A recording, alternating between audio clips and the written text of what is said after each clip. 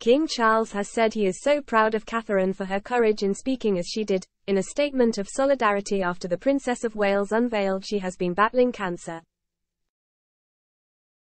In a statement released within an hour of Princess Kate's video being published, a Buckingham Palace spokesman said, "His Majesty is so proud of Catherine for her courage in speaking as she did."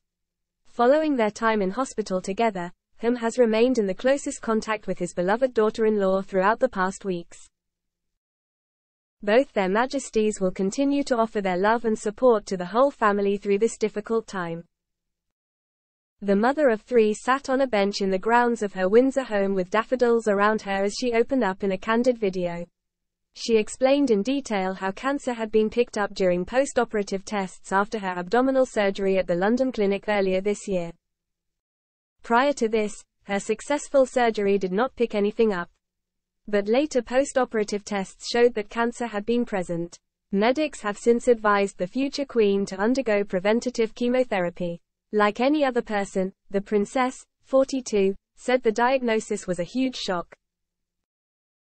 It is why she has taken time out to process the information and to also prioritize her young family, Prince George, 10, Princess Charlotte, 8, and Prince Louis, 5.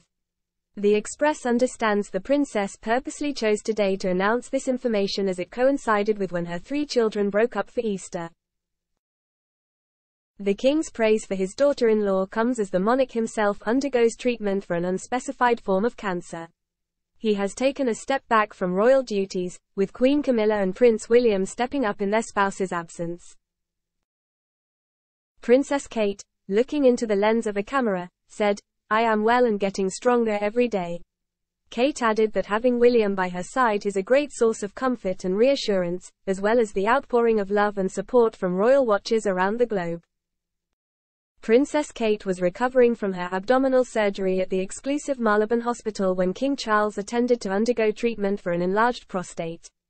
He too discovered he had cancer post-operation. It had been reported at the time he had gone to see his daughter-in-law before his own procedure as she remained on bed rest for a fortnight.